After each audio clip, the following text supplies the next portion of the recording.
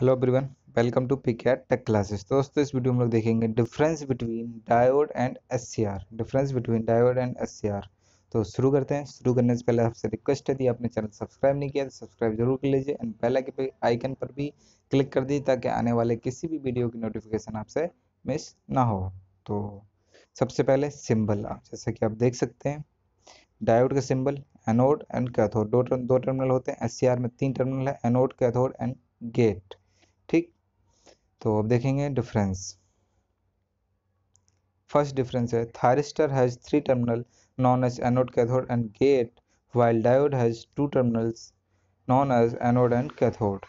Thyristor can be considered as a pulse control. Diode is analysis time. The thyristor can operate higher voltage and current compared to the diodes. Thyristor has three Thyristor has their 3 p-n junction, but in the case of diode in a semiconductor having only 1 p-n junctions.